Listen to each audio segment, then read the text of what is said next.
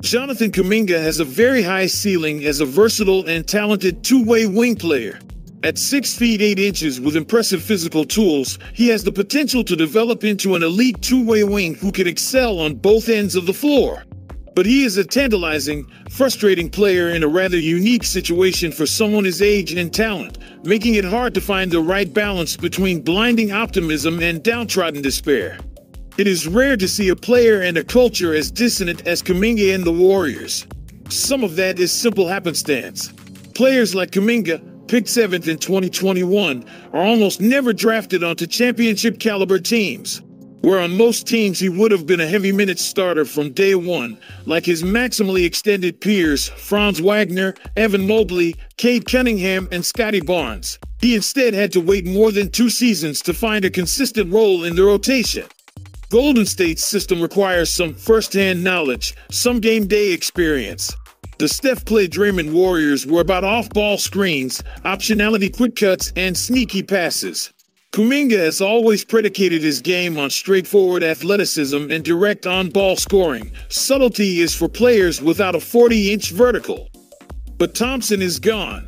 The Warriors are in flux, and a leap from Kuminga is indisputably the best way for Golden State to remain relevant as Curry ages out of dominance. But is he capable of it? Suns. Kuminga! With the right hand! Let's start with the good.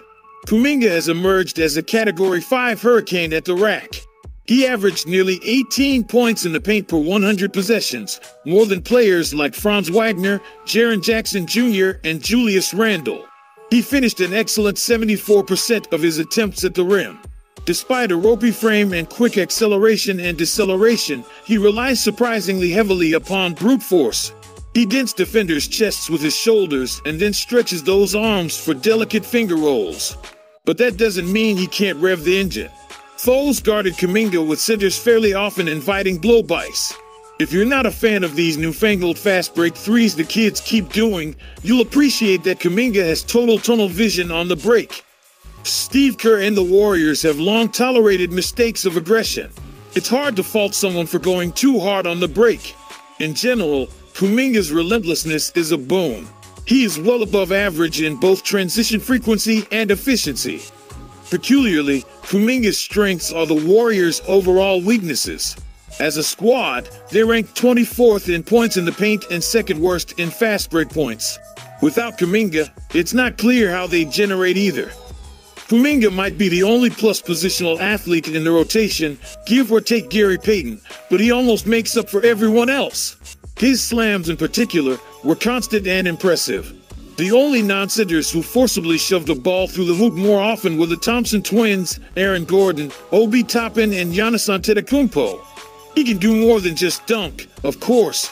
Kuminga loves nothing more than backing smaller defenders down before turning for a drop step or a little 8-foot jumpers. Relatedly, nobody this side of Pascal Siakam partakes of the spin move like Kuminga. When it works, it looks really good. Unfortunately, Kuminga turns temporarily blind whenever he even thinks about spinning, exposing him to digging defenders. Combine that with surprisingly weak hands, and you've got a recipe for ugly turnovers. His handle has vastly improved since his rookie year, but that says more about where he started than where he is now. Even when he's not spinning, he loses his dribble in traffic far too often. Kuminga had the league's 19th highest turnover rate on drives, which is doubly concerning when paired with his poor passing vision. Kuminga has a reputation as a slow decision maker, but that's not quite right. Instead, he tends to call his own number too quickly and then stick to the plan no matter what. But that isn't the whole picture. The Warriors sought to meet Kuminga in the middle, and he noticeably improved as the year went on. He notched 3 assists per game after the All-Star break, roughly half again as many as before, even on a per-minute basis. You could see his floor mapping level up as he started downloading the game state with broadband instead of dial-up. Kuminga will never be Nikola Jokic, but players like Kawhi Leonard have grown into competent playmakers over time. Kuminga can and should get better. Despite an increase in playing time, Kuminga's three-point shot dipped in both quantity and quality in year 3.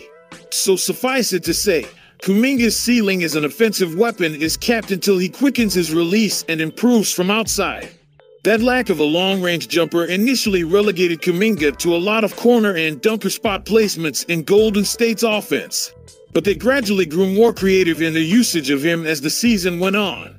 He started setting more picks for Steph Curry both on and off the ball, even filling Draymond Green's spot in the short roll a few times.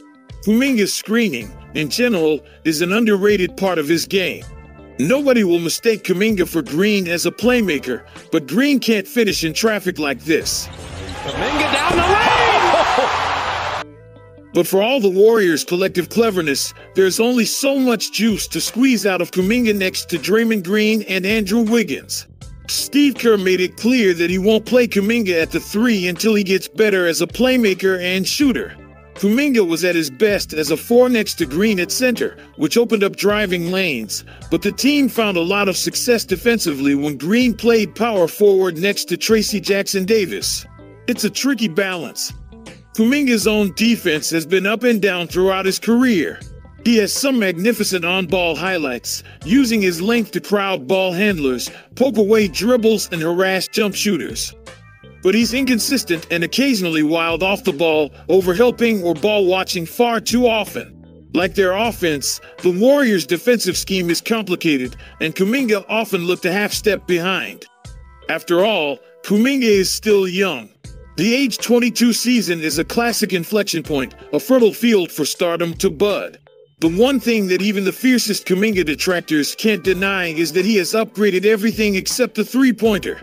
He's far from a finished project, but he certainly isn't stagnant.